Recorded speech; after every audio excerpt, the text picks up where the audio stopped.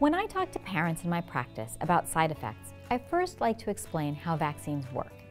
A vaccine teaches your body's immune system to recognize a virus or bacteria so you can build up your own immunity against that disease.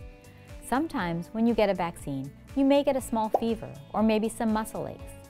This is normal and is a sign your body's immune system is working to get stronger, kind of like how you may feel sore after a workout.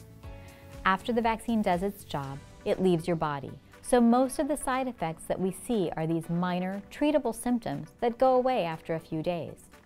There are also very rare reactions that can occur, but these are actually so rare that in my career I have never seen one.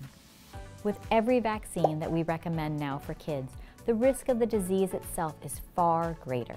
The only exceptions to this are cases where a child has a serious chronic medical condition like cancer, or another illness that weakens the immune system, or has had a severe allergic reaction to a prior vaccine. If you have questions, especially about side effects, the best source for that information is your child's pediatrician, who knows your family's health history and who can talk to you about the specific vaccines that are recommended for your child.